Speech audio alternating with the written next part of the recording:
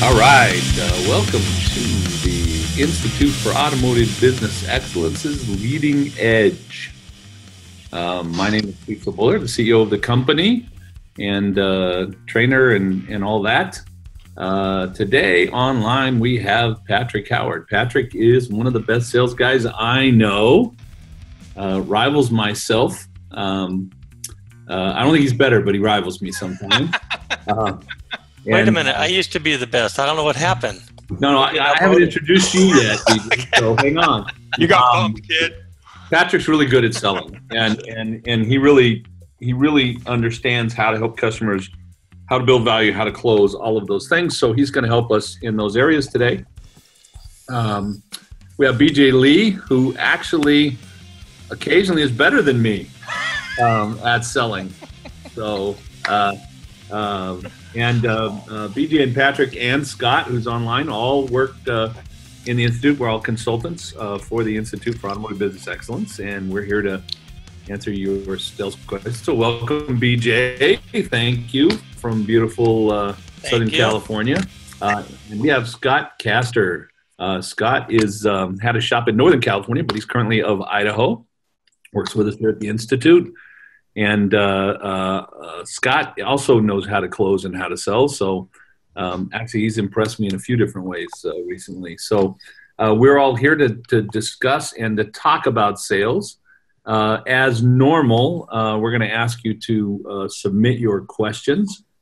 And we would love to hear those. You can submit those in a couple of different ways. Number one, you can go online here and put them into the Facebook and the Facebook feed. I will be doing my best to pay attention to that feed and to pay attention to your questions. However, it will be a little difficult for me because I've got to have 12 different boxes open. But I'm going to do my best to pay attention to questions. We also have questions that were asked previously that we are going to be talking about. So we're going to actually start off with those list of questions that we asked previously. At least I hope we are. The first question that we have is from Seth Thorson. And it's about overcoming dealer undercutting of the independent shops. He's lost a couple of jobs because the dealer is willing to do them cheap, and we refuse to work cheap. So let's start with BJ. BJ, what would you do if your local dealership was undercutting you on, I don't know, some of the jobs that they do? Well, I think the only thing that they can really cut from us, they can try to cut price, but I'm not going to go there because what I'm going to do is I'm going to outperform that dealer, right? I'm going to sell them that we are going to give them a much better benefit, a better value. Our warranty is going to be better than the dealer. We're going to give them personalized service. So when they call us, they're going to talk to somebody live. They're not going to go through 3 different transfers to get to us and probably not even get to the right person. And we're going to educate them on all them items as to why they need to do business with us and not with them. You know, my sense of the dealership, in many cases, the client is not confident in what the dealership's telling them. They're insecure. Absolutely right. I brought a lot of things over from the dealership because I had a better warranty and because the customer anticipated better service and price was not the issue. I can tell you that short term, a dealership might be able to cut prices on certain things because they're being supplemented by the manufacturer, by the, whatever. But it's not a long-term strategy for them. And I've even told a few customers, hey, I'd go over there and get it done. Frankly, I can't compete with that price on that thing. They've got some deal going on. And my recommendation is let them do that one thing. And I've done that more than once in my career. Scott, go ahead, BJ. Oh, so I was going to say, well, more times than not, it's a bait and switch, right? They're going to tell you we're going to do it for this much, but how many times has it left there at that price, right? Well, more times than not, it hasn't. I can tell you that the dealership traditionally won't put tax in, and they often don't put fluids in. And so the bill that they're telling you is not the bill that you get when it's all said and done. Well, and it also, excuse me, but it also depends on, are these people shopping you, or are these existing customers, so you want to approach it a little bit different depending on. I think today, 10 years ago, I don't think people were shopping as much as they are today. I think that's something that shops are dealing with more often than necessarily I did 10 years ago. And so, if they're not customers who've been customers and they're telling you that the dealership is pricing you, my suggestion is to try to find out why they didn't have the dealer do the work if the price was so good. What is it about that situation that made you not want them to do the work? Because there's something else involved. I don't know. I also would say that I think you win some, you lose some. Yeah. And frankly, I don't want to win I don't want to win everybody. If they truly are price shoppers, I'm never going to make them happy, not long term. I'm looking for clients. That's for sure. And I do, I think we need to actually spend some time trying to educate them, right? Not just next on to the next one. I think we want to try to tell them the reasons why there's that separation and why we are much better and what we do differently. And then at that point, they can decide where they want to go with that, right? Well, and if the client if they are a client and they're shopping you, now my question is, why is a client shopping me, right? Exactly right. What happened that the client's shopping me? Scott, what's your advice? Well, my take on it is, when we were short in the shop, I'd have to run out and get parts, and sometimes I'd have to go to the dealer, and sometimes you just have to get a dealer part for certain repairs. But many a times I have been there when Napa or O'Reilly's are delivering parts to the parts counter at the dealer. So when the customer's calling, are you getting apples to apples comparisons on what they're price shopping? And as we all know, you can get a really, really cheap price from O'Reilly or Napa, but is that something you really want to put on your customer's car and offer your good warranty? Right.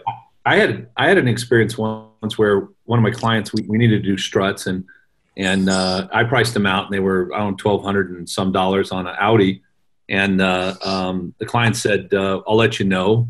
Give me a half an hour or so." You know what that means, right? I'm going to call him. He was one of those guys that I was I didn't really like him as a client because that's what he did every time. He was going to give you crap about your price.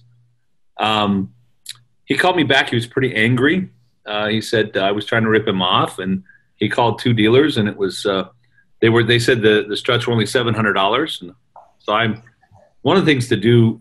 Suggestion: don't be surprised, right? Not like you did something wrong. I have no idea yet what's going on. I told him, I said, that's really unusual. I mean, if we were $100 more, I understand that, but if we're $700 more, or $500, I don't get that. So, could you tell me who you called? And he gave me the two dealers, and I called them, and sure enough, when I asked them about struts, they said $700, and I said, wow, that's a great price. Does that include installation? And both the dealerships told me no. I said, well, if you had to put them on my car and you had to charge me tax and, license and whatever else you had to charge me for, shop supplies, whatever, what would the bill be? And he said, I think he said like $1,450 or something. It was like $200 more than what we were doing the job for. And I said, well, I'm always happy to match the dealer's price. But why don't you let me do it for the $1,200 I already told you, right? And of course, we got the job. Well, I think you're onto something. Sometimes, especially if they're relatively new clients, you let them go. But I always try to plant the seed when I'm in that situation. I go back to my value proposition. We're going to offer you a 3-year warranty nationwide. We're going to be here for you. You're always going to be able to deal with me. But I wish you luck, and let me know how that works out. And just let them go. Eventually, it's going to bite them. Yeah. Mm-hmm. So I would say, and Seth is he's texting me back and forth. Sometimes we're going to be more expensive, especially if you're trying to hold parts margin. Yep.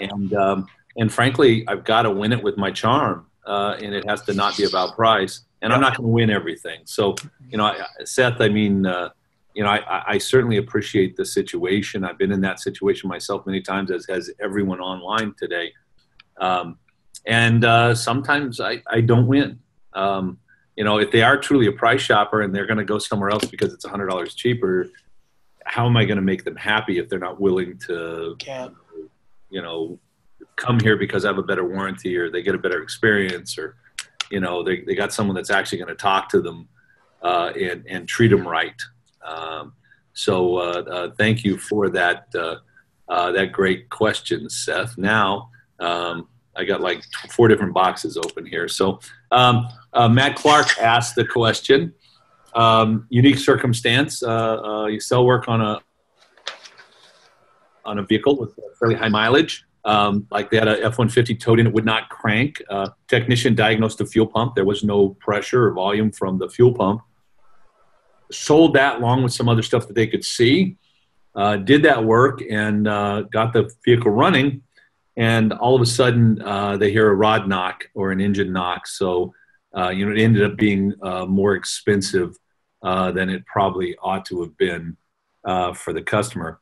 Oops, we lost Scott somehow, but maybe we'll get him back, maybe not. How do you deal with that? I would say on the front end and the back end, right? There's a front end and a back end situation. You know what that reminds me of, Cecil? The story that you told about the car that came in with the water pump. Then it goes from the water pump to the timing cover. From the timing cover, right? You get into a situation sometimes that's just not a good situation, right? But what do we have to do? We have to just deal with it. We have to be as honest as we can with the client and let them know every step of the way what's going on. Keep them abreast of what's going on. Don't just try to go from point A to point Z and expect them to be happy, right? In a situation...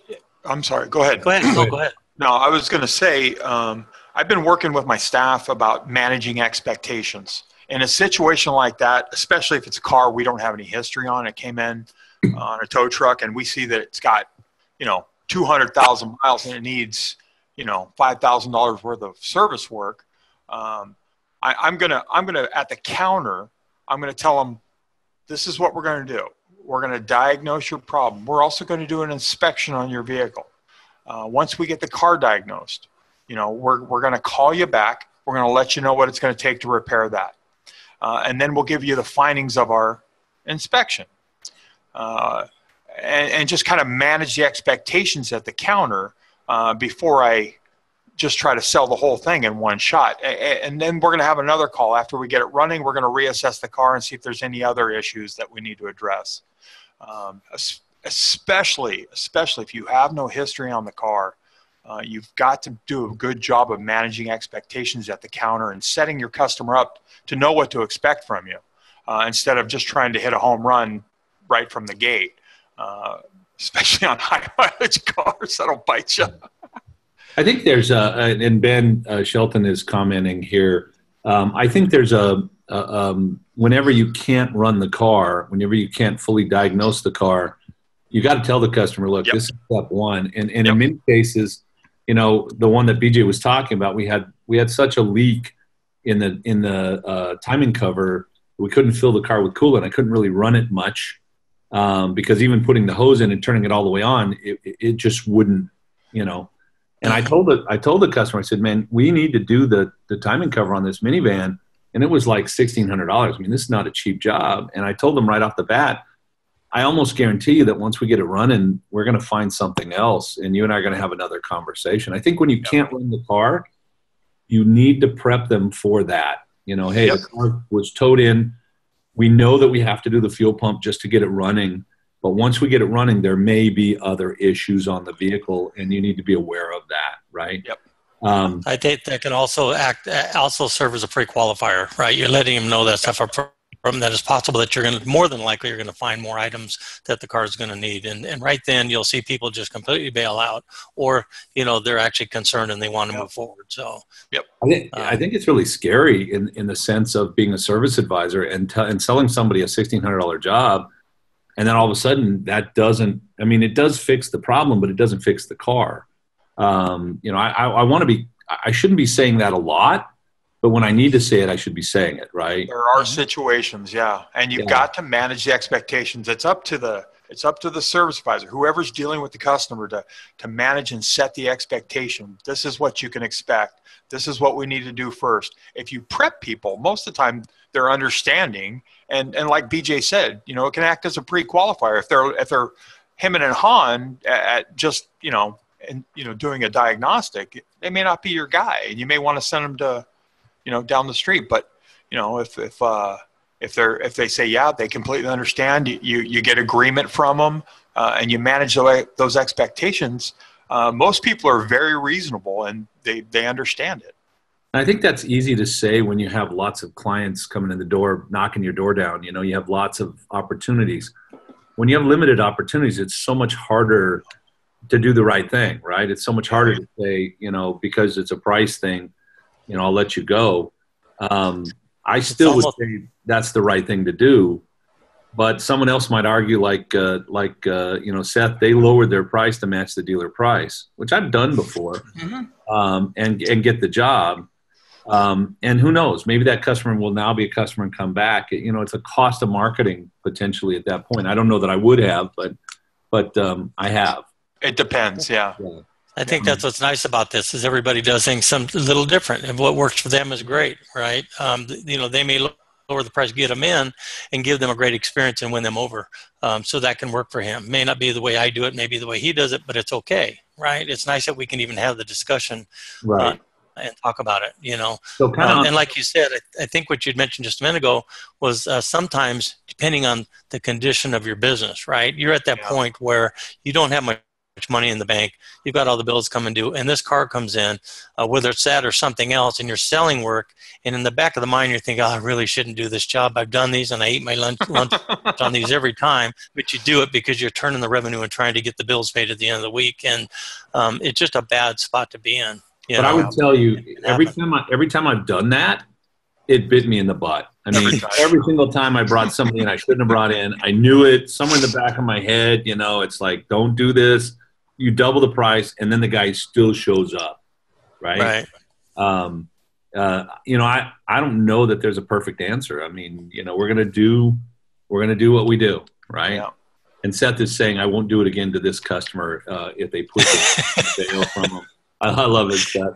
Yeah, sure. Yeah, sure, buddy. So anyway, and he did basically that so they could experience the Seth's business, and they did. And now if they're still price shoppers, now's the opportunity to say, you know, it's just not a good fit for us. I think that's a great idea, Seth. So, you know, I would tell you probably did the right thing there. I'm going to break into this for just a second. We got a few more questions, but I need to make an announcement. We're going to be changing our time frame on these, and we're going to send out a poll, and we would like you to tell us what would be a better time frame. We have some people that we really want to participate, who I think can really add to the discussion, who can't make it at this time frame. So I think that's something we want to do, and so look for that poll coming out, and let us know what would be a good time frame for you. We'd like to keep them on Thursdays, but I'm not opposed to changing to a Tuesday or Wednesday. We also don't want to, come up against Carm and what he's doing on Fridays. So we're not, Carm and I are friends, and I think he's doing great work. There's no reason for us to be at the same time frame. Right? So anyway, one more kind of an announcement while we're here. We're actually going to introduce a new after-hours leading edge that we will launch here in the next 2 or 3 weeks. Going to be at 6 p.m. Pacific time, which might make it awfully late for some of the other guys. So maybe it'll be at 5 p.m. Pacific time. And it'll be monthly only and targeted on education and some guest appearances. So we're going to make it more available. We've had such great results with this and so much input from people that we're going to make it available, a live version in the evening, so people that wouldn't ask us questions during the day can have the opportunity to do that. Now, we have a question here from Alan Symes. He's in Massachusetts, I believe. Price shoppers is the thing. They take too much time. They seem to be more persistent now than ever. And they're even coming in when he convinces them to come in, but then they just get the diag and they leave. They're killing a lot of his time. What do we do with these price shoppers, that aren't going to buy? Do a better job pre-qualifying them on the phone. Do you think raising the diag might pre-qualify some of the price shoppers out? I know our diag was $250 just to get started. And, occasionally I had somebody who absolutely choked on that and wasn't going to bring their car in. But if you're not going to spend that money on the diag, you're not going to spend that money on the repair. Absolutely. So Patrick, I did that at my shop. What's that? Go ahead, Patrick. Patrick, how would you better pre-qualify them? I mean, I think I know Alan, he does a pretty good job. What else would you do that he may not be doing to pre-qualify? Well, obviously it depends on what they're asking for. I ignore them. I ignore the first 2 times they ask me for a price and just go straight to the appointment. You can, the one I like to use is, have you called anybody else? Mm-hmm. Have you gotten, multiple prices for your brakes? Was one cheaper than the other? And just, there's a lot of different techniques that you can use the 20 questions. If they're calling in about brakes, I use this all the time as an example. I'd be happy to give you a price on your brakes. What size rotors do you have? Do you know what size calipers they have? Are they Brembo or are they whatever? Because it makes a difference in which brake package you have on that vehicle. People don't, and then they go into the explanation. People don't understand there's a bunch of different submodels, a lot of different packages on the vehicles.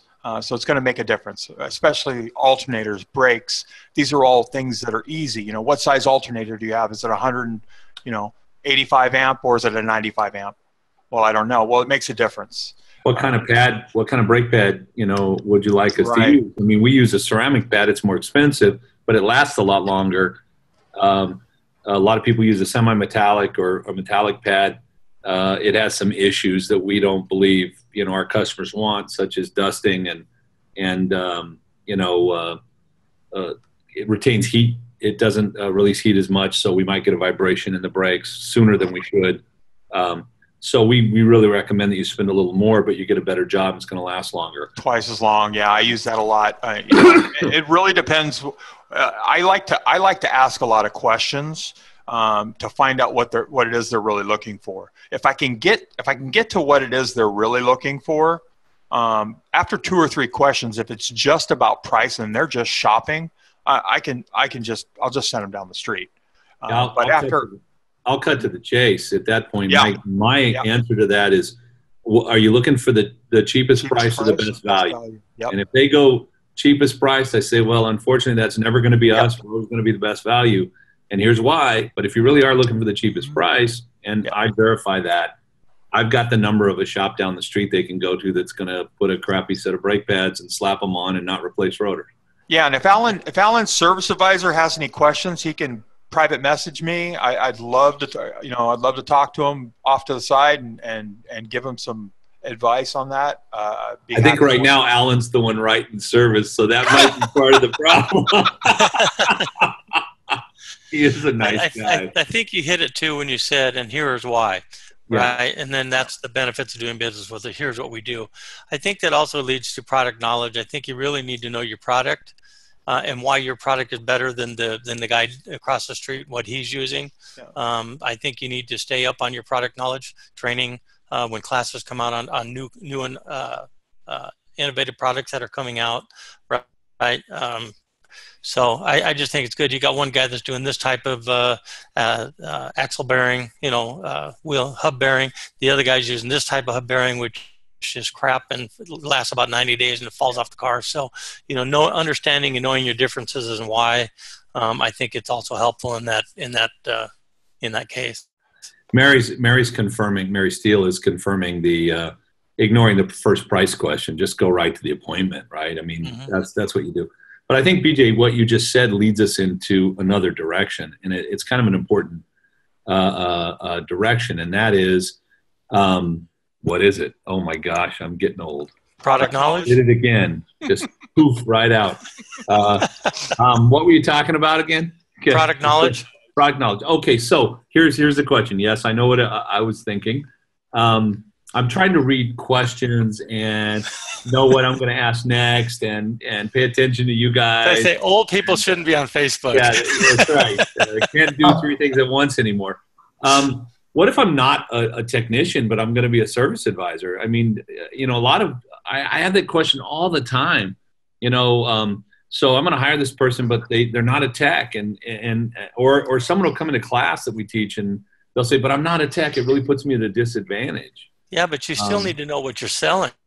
Right. You need to understand the products that you're selling, right? What's good and what's bad. You don't have to understand, the technical aspects of how to decide whether it needs it or not, or whatever. But if you're selling a certain product, and your guy comes out and he's selling his product and he's showing you a new product that comes out, and they're telling you the advantages of using this versus, this other style, and why it's so much better and how much better the warranty is, you need to understand those things so you can convey that, to your client.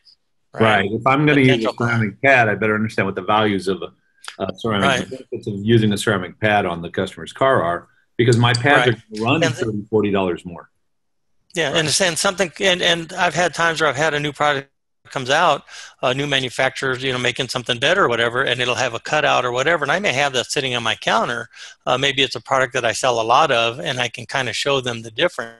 Here's the difference in a competitor's versus what we're using, and here's why it's a little more expensive, but it's going to last you, much longer, and you get more life out of it. Creates more value, right, for the client. Exactly.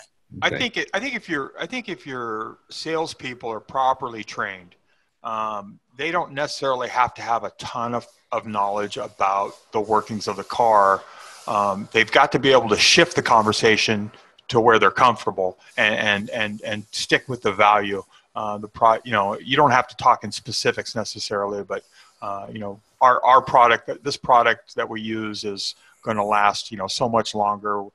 That's why we stand by it with a 3-year, 36,000 mile, or whatever your warranty is, and that's why we're confident that this is going to solve your problem, and you're not going to have to worry about it. Well, that's where we get into solution selling, right? They've got a pain point, and we've got to get them through that pain point, and here's the best way for you to get there. In our professional opinion, we're educating them. I knew this would be like a great topic to discuss sales, because like we're all like just really intensely sales oriented, and it's really good. Ben Shelton makes a point. I think it's a valuable point to make. Don't tell the customer no. Don't argue with the customer. Just move them in the direction you want. I don't say, no, I can't give you a price. I just I say, sure, I'd love to help you.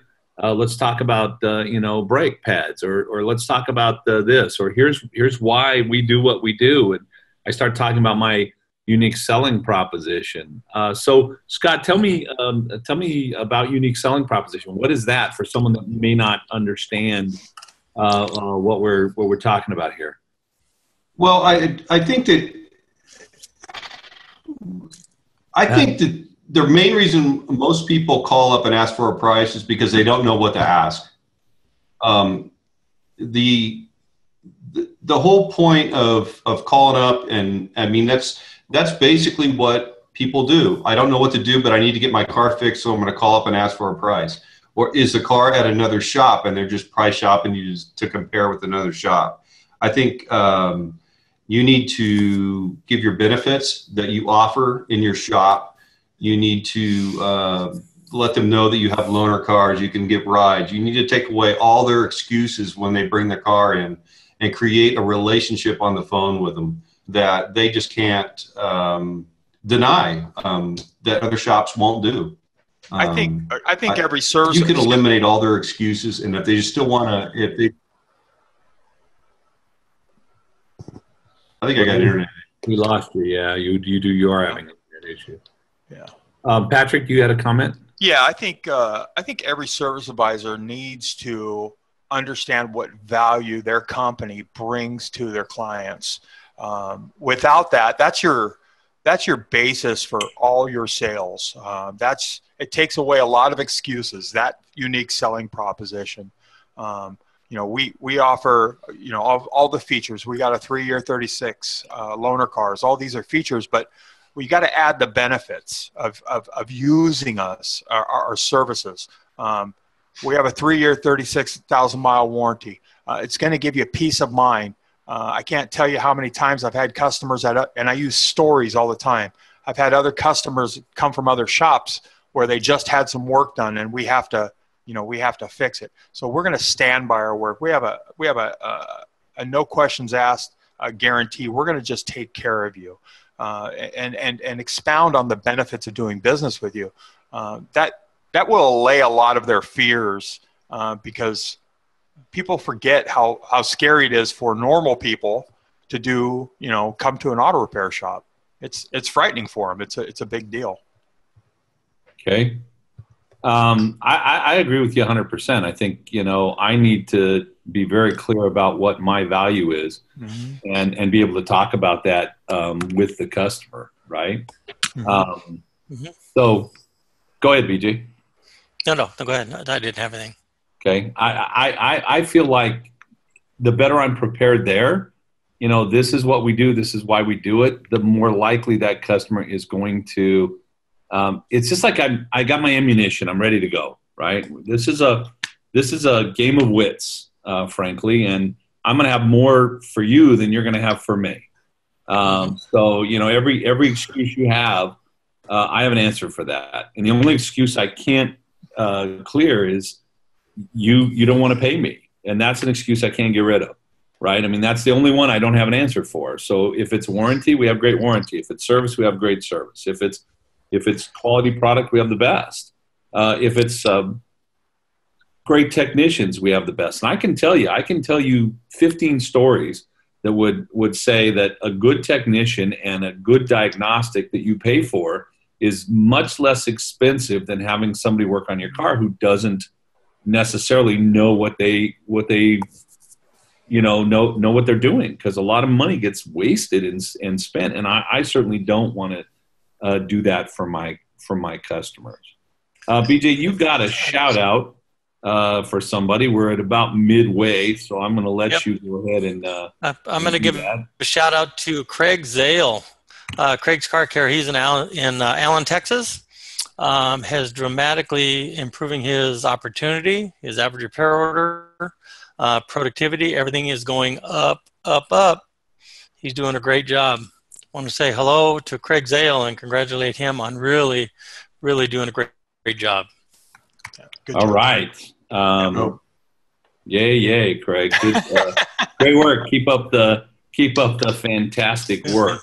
The guy has a beautiful garden. I just want to say that. I saw that online. Oh my God.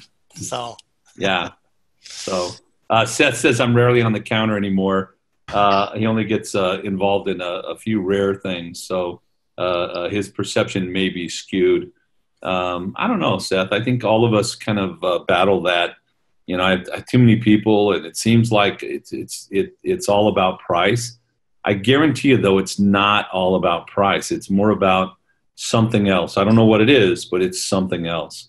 I think we got to be careful that we don't take one or two things that happen that week and think that everything is all about that, right? We just go on to the next one. We train our people the best we can. We train ourselves the best we can. We treat people fairly, and stuff. And I think, you take the bad ones with the good ones, and you obviously will have more good ones than bad ones, and you keep trudging forward. Yeah, I have a perfect example of that. This week, we've had 2 people tell us we're too expensive. Since I've taken over, we're too expensive. Yeah, and out of how many? Out of hundreds, I mean, we've literally had 1,000 clients through here, and we've had 2 people say we're too expensive.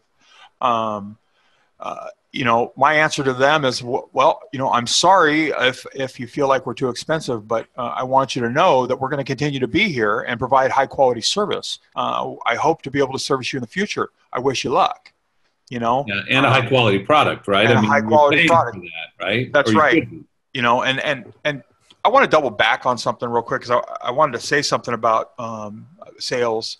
A lot of service advisors have a fear of being salesmen, of selling to people. And they've got to get away from that.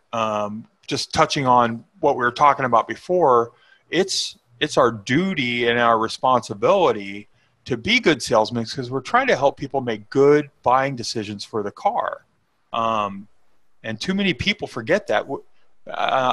Nobody likes being sold to, right? But when you're an advocate for the car, what you're trying to do is you're trying to help these people make good decisions because they don't know what's good for the car. You're supposed to know what's good for the car. And right. I think a lot of people struggle with that. Right, confidence. We got to instill that confidence. Yeah. Once they have that confidence level, they'll improve much better. We have service writer A and service writer D, right?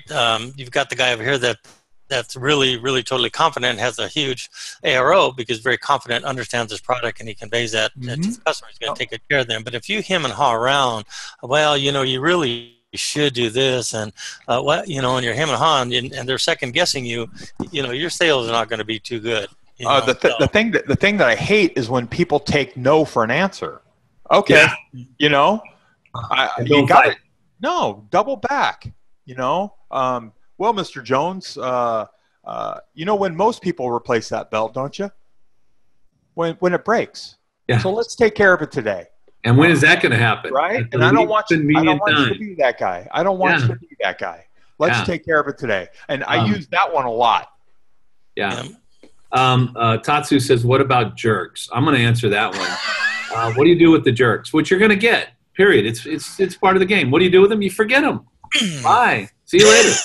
I don't waste your time. They're not going to help you. You're not going to make money on them. And they're going to do what they're going to do. And everyone that knows them knows they're jerks too. So it's not like, they're going to tell all your friends that, oh, I called this shop and they were too expensive. You don't want them either. They're their friends. You just don't want the jerk. But you as a shop owner, you stay professional. You don't become the jerk. Thank you, BJ. Don't play into it. Yeah. Always be nice. Always have a smile on your face, even while you're telling them, I'm sorry, you're just not my client. I really wish you the best. If we can help you, we're going to be here. We'll do everything we can, except I won't give away my life, right? No. And this is my life. This is what I do to take care of my family, and I got to pay my staff, and we got to make money so that I can do that. Anyway, all right. So we have another question here, and that question is from David Tab. He wants to know about closing techniques. When people hear this, he says they think a hardcore salesperson, but is it really expectation setting and making sure the customer gets the best service? Yeah. Do you have some secrets about closing that would benefit the people that might listen to this podcast? I just think you want to be sincere, right? You want to listen. You want to be a listener. You want to listen to their problems, listen to what they have to say. Don't overpower them. Once you listen to them, right, you want to be truthful and confident. Look them in the eyes. Don't look shifty. That's hard for me. Don't talk too fast. Make sure they understand what you're telling them, right? So I need plastic surgery is what you're telling me, right? Scott, you had a comment. I think I think it begins at the write-up as soon as the customer calls on the phone or they come into the shop. Is that you start building a rapport with that customer, and the customer becomes more familiar with you. You become more familiar with them. It makes that close so much easier. And you've done everything that you've told the customer that you're going to do. I've called you by 10 o'clock to let you know about your vehicle. This is what we found. This is when we can have it done. I think that when you put that all together and you have checked all those boxes, that the closing the sale is easy. There's so many different things that you can do to create confidence in the potential client.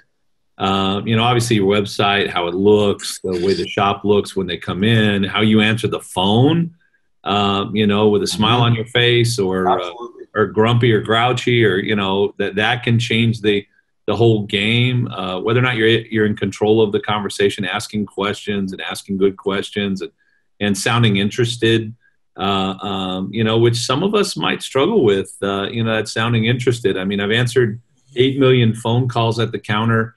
I've had the same question 8 million times. It's kind of hard to be excited about that same question again. How much for a water pump?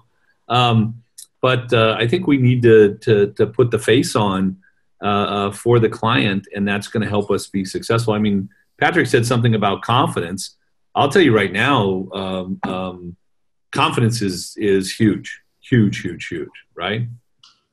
So, I like to answer David's question. One of the techniques I like to use, because most of our selling is done on the phone, right.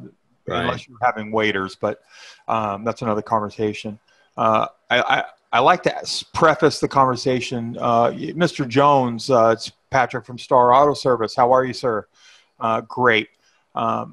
I'd like to start off by asking you, what's the goal with this car? Do you guys love this car? Are we keeping this car for a long time? You're going to give it to your kids? Find out what their goal is with the car. It shows that you care. It gets them engaged, invested in what we're about to talk about.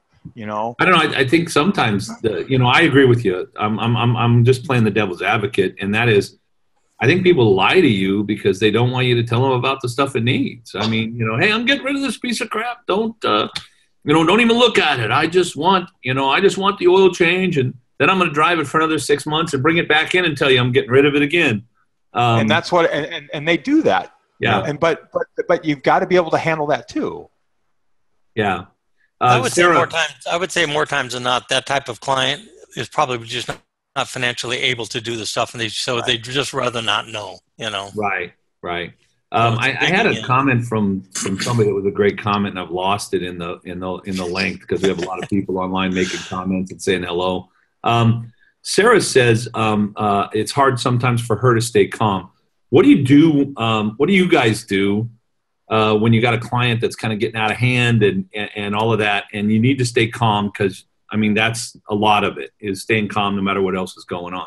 So Scott, what do you do to stay calm when you have a client that's giving you trouble? I just review everything that we have done. If there were is pertaining to the repairs that we have performed, I will go step by step. I will slow them down. If they have questions, I will answer their questions. I will take as much time with that customer as I have to make them understand exactly what we have done.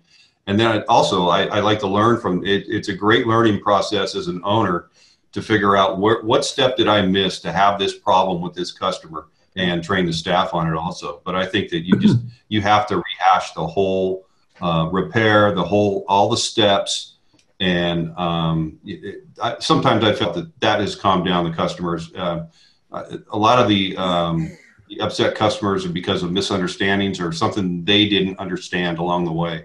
So, and I think, if you're my customer, you trust me at least in some way, you're willing to listen to me. And if you're not willing to trust me or listen to me, I don't think I want to work for you. Right. I know that, misinterpreting that, people have been through my sales classes. I know a lot of them would say, oh, Cecil says get rid of this guy and get rid of that guy. And if I do all that, I'm going to get rid of everybody I have. But frankly, I don't think we chase too many customers away in our business, even trying to.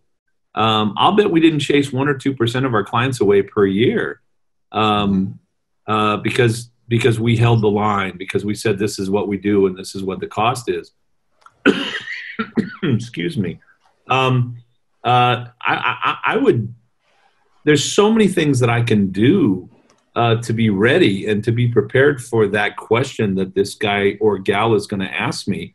I think one of the things every salesperson that's going to sell automotive service and repair should do is, in the first 6 months, write down every single objection that your customer had. And what you're going to find is it really comes down to about 6 or 8 things. Yeah.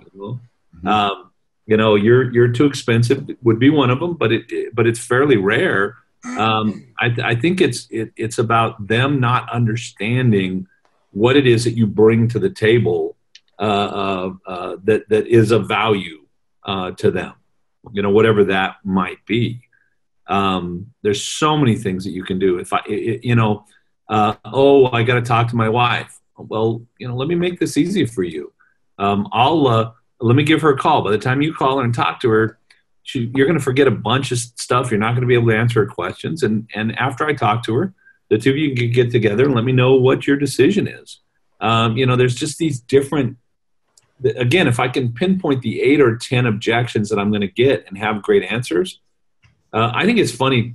I can't tell you how many times I've had some type of an argument with somebody, or I couldn't answer an objection. And about 2 hours later, the bell, the light goes on in your head, and you're like, should have said this. I should have said this. Write it down. Write the objection down. Write that down, and then practice that like 100 times. So the next time somebody says something like that, you're ready to go. Yeah. What are your? I think that helps you in that confidence building part of it too, right? I think sometimes we need to be careful and we need to slow the conversation down sometimes, right? There's some objection and you're moving too fast. You don't have time to think. I think if you just take a few breaths and slow the conversation down a little bit, you can think a little better and react better. Yeah, but you got to be careful. You don't want to be too slow, right? Well, I don't want to get into productivity. You want to prepare before you even get on the phone with the customer. You want to prepare. You want to think about what you're going to say. You want to go into the fight prepared. Think about the customer. If they're an existing customer, what's important to them. Be prepared and have some things ready that you can anticipate. They may object to. I find. I try to instill in my guy here that, be prepared to have the answers, think about the conversation you're going to have, and try to answer any objections you think they may have in your sales presentation. When you're talking to them, and have those, and just address them in the way you present the information. There are different jobs that we sell. How many times have you sold a brake job or a water pump or a valve cover gaskets on different cars? And the reasons that you sell those things are always the same reasons. And I think that if you anticipate the fact that somebody on a water pump is going to want to know, I don't know, can it cause additional damage to the car? And you have that discussion with them in the beginning, and you do it in your sales presentation, they can't have that objection. Right. Go ahead. I was talking earlier about pain points, right? You got a pain point. That pain point might be that you've got a water pump that's seeping, and we're recommending replacing that now, right? We're trying to reduce the bigger pain point down the road, which could be, an engine or cylinder heads or whatever. My wife is stuck on the side of the road, and I'm going to have to buy a motor. That's a big pain point. Have a story. Have a story ready when your sales presentation. Right. For cooling system stuff, I've got a great one. Had a By client doing it now. 2 weeks ago. Yeah, right. 2 weeks By ago. doing Had it now, how can it? Right. By doing it now, how can it dramatically reduce cost over time? Yeah. Right. So taking it from this pain point, we don't want it to become this big one down the road. So Patrick, tell me your story, because I'm okay. Again, had a customer in 2 weeks ago. We told him he had a leaky radiator. He said he's going to drive it and just top it off. We encouraged him not to do that. We tried to get him to stay and let us fix it today. It was $700, hoses, thermostat. He said, no, I'm going to take it. He comes back 2 weeks later. The car's dead. It's got a blown head gasket, and it's $3,600. And I use that story for all my cooling system stuff. Let me tell you about what happened with this guy. And how many times, I mean, that's happened to me multiple times. I mean, I could tell you a story about the guy that didn't listen on the axle. And I can tell you a story about the guy that didn't listen on the tires. And the guy stories are powerful. Water pump, right? Yeah, they work great. If you've been doing this for a while, you better have some of those stories. I mean, otherwise you're selling everything, right? And everybody's listening to everything you say, which might make your ego a little too large, But I'll take you as a service advisor if everybody listens to everything you say. Right. There's a question from John Kephart that says how to present the idea that it's worth it to spend money maintaining an older car. So the car's got 120, 130, 150,000 miles. How do you convince someone without twisting their arm or breaking their arm that it's worth it to spend that money on that vehicle. Scott? Yeah, I can tell you a new car payment is anywhere between $475 and about $525, and that doesn't include the full coverage insurance that you need to have on it.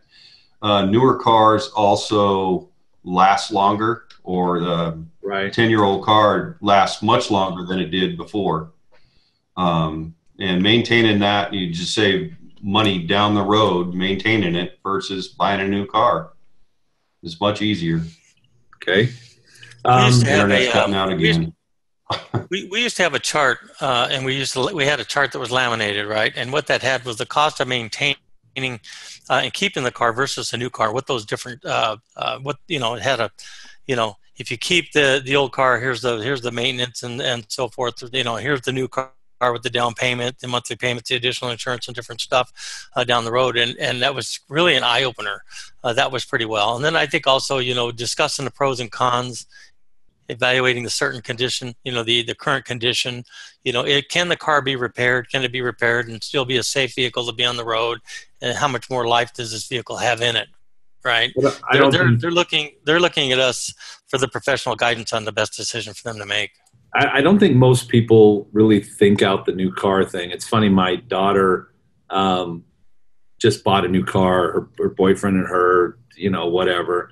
And I insured her car. She's under my insurance because of her age and other issues. And, she comes to me and she goes, after she bought the car, she goes, "Oh yeah, it should be a lot cheaper to insure, Dad, because it's new, right?" Like that was something. And I'm like, no, your insurance is probably going to double, could triple at her age. I don't think she even realized that her insurance would go up by a couple $100 a month, potentially.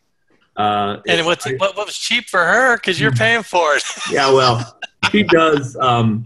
She does pay me back mostly. This one does.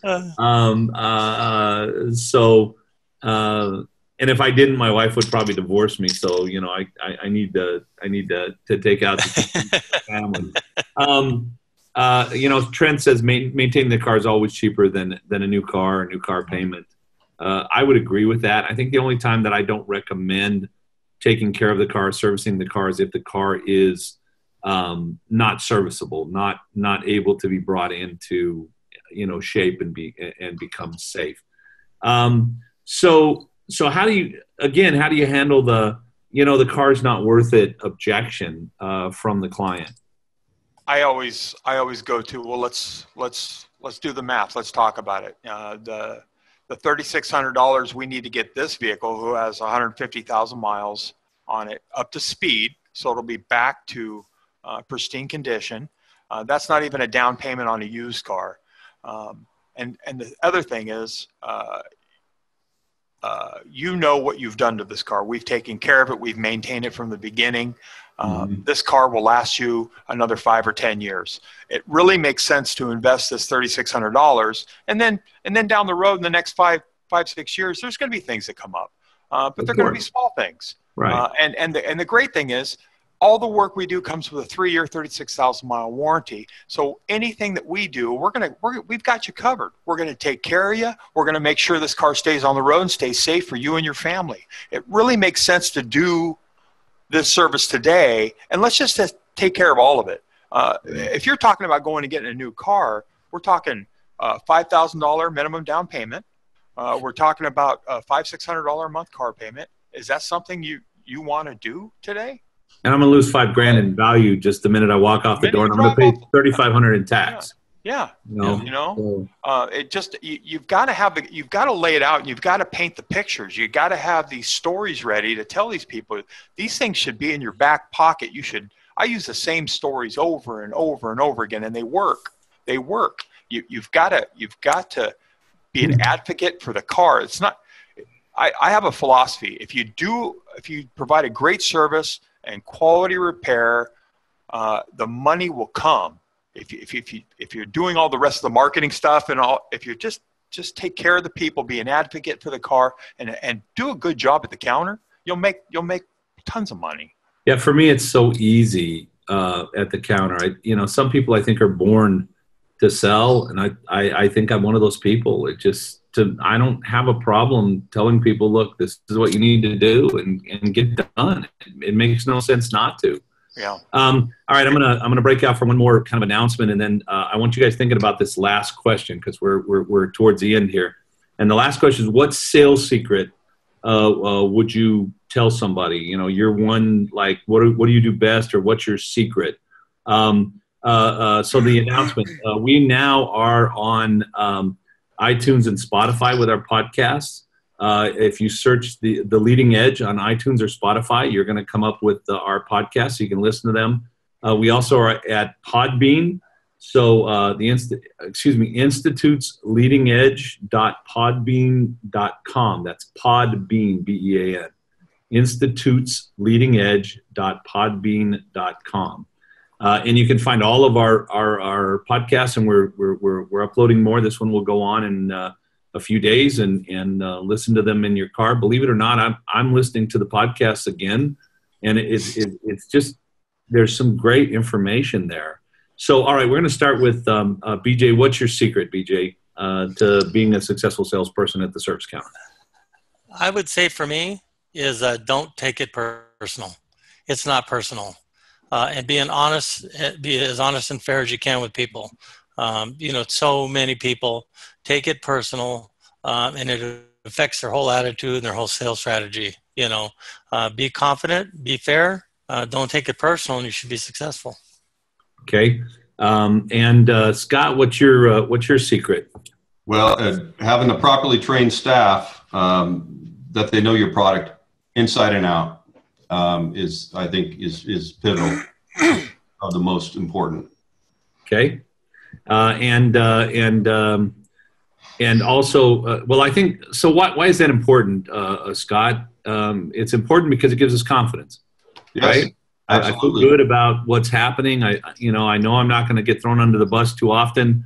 I trust my tax. Right? I know my warranty, and I stand up for my warranty. All that's very, very important.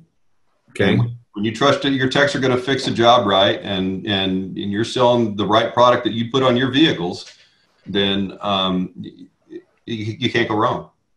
Okay. All right. Patrick, what's your secret, buddy? Don't take no for an answer. Learn some good redirects. I love this one. It's very simple. Mr. Jones, when do you think most people repair this? Whatever, fill in the blank. That is a simple redirect back to address those issues. And the answer is, right, when it breaks. Yeah. That's always the answer. And people, when you hit them with logic, okay, just fix it. Just, go ahead and do it. Nobody wants to have the breakdown. Nobody wants to break. Right. And you're actually stating the truth.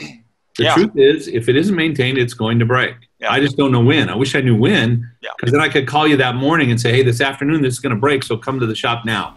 Right? People have to our salespeople have to remember, everybody's on the defense, and you've got to insert some logic in there and get the price out of their mind, and tell them, because everybody's seen that guy on the side of the road. Don't be that guy. Yeah. And we have a solution for that today. Yeah. And I can have that done for you by 4 o'clock. All right, so I'm going to tell everybody my secret, and my secret is I'm excited about selling automotive service and repair to my clients. I'm excited about taking care of their cars. I know my job, and I'm confident that when we do it and we take care of it, it's going to be good for my customers and my clients.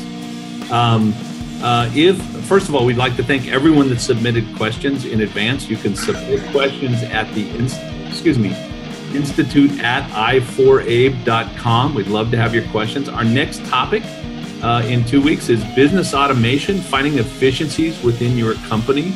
And hopefully those efficiencies create additional productivity and profits. So we're going to be talking about efficiencies. If you're not joining us at the Institute group on Facebook, you should be. It's about shop owners and managers, and we have lots of great discussions about successful shops. And if there's a topic you'd love for us to cover, please let us know. Thank you so much, guys, for being here. Thank you for our audience. It keeps getting bigger and better. And I cannot believe, as usual, that an hour has gone by.